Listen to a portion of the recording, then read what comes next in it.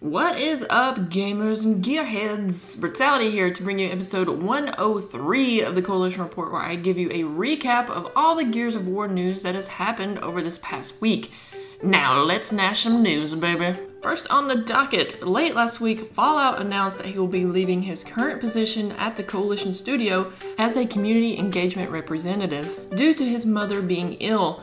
I just want to wish him and his family the very best. Additional information has been added to the beta recap on the Gears of War site. The Coalition Studio has released a short summary of improvements submitted by community feedback that we'll be seeing in the August 25th release of the Ultimate Edition, or if you're over in Europe, sorry to say, it will be August 28th. Now, those feedback improvements include various weapon fixes and bugs found while playing the beta.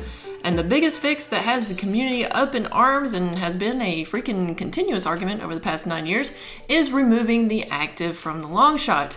No matter what fixes are released, I'm sure the Coalition will continue to filter and administer feedback to the game. These are not set in stone, guys. Everybody just calm your jets. Have Baird fix them. Gears of War hits the road, and it will be at San Diego Comic-Con this year. There are multiple Xbox panels, including Halo and Tomb Raider, alongside Gears of War. The panel for the Gears of War Ultimate Edition will be discussing the art of improving on an Xbox classic. If you are planning on being at the Comic-Con, and that particular panel will be on Thursday, July 9th. During SDCC, you can also win one of 20 collectible Xbox consoles. Here you see the Gears of War console. Pretty simple but cool nonetheless.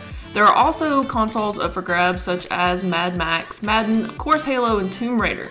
And you know, there are more.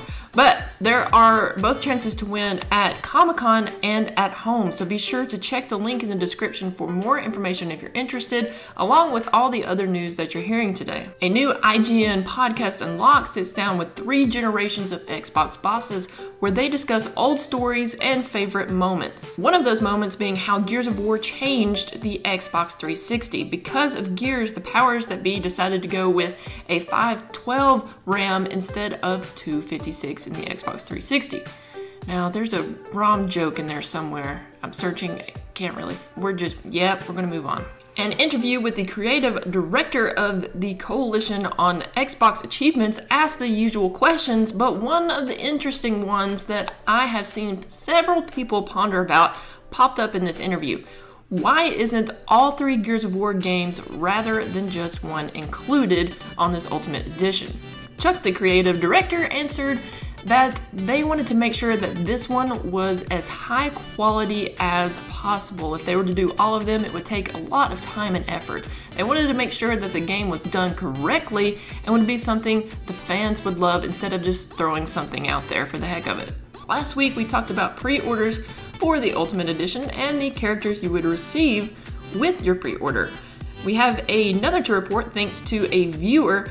EB Games will be handing out the Savage Cantus and Savage Grenadier Elite for your pre-order. Still no word yet from Walmart or Best Buy on which characters you will receive, if any, on their pre-orders. Let's jump into a little competitive Gears of War for a moment. GameBattles prepares for the Gears Ultimate Edition by releasing a Gears of War 1 ladder on the site. What? Yes, it's true. In preparation, they have also released a Gears Ultimate 4v, 3v, 2v, and 1v ladder. So when the game officially hits, you guys can enjoy a little Game Battles action if you are into that. Also, the first LAN tournament has been announced September 12th. Gears of War returns to King of the Couch. A Gears of War 4v4 and 2v2 tournament will be held on September 12th in New York. The exact venue it will be at is yet to be announced. Alright guys, so I plan on doing a once a month little giveaway from the heart to say thank you for being a viewer here at the Coalition Report. If you've been here since the beginning, God bless your little heart. I know some of you have because you comment every week and I love that. Thank you guys so much. And to say thank you, I want to do little prizes until I can accrue big prizes.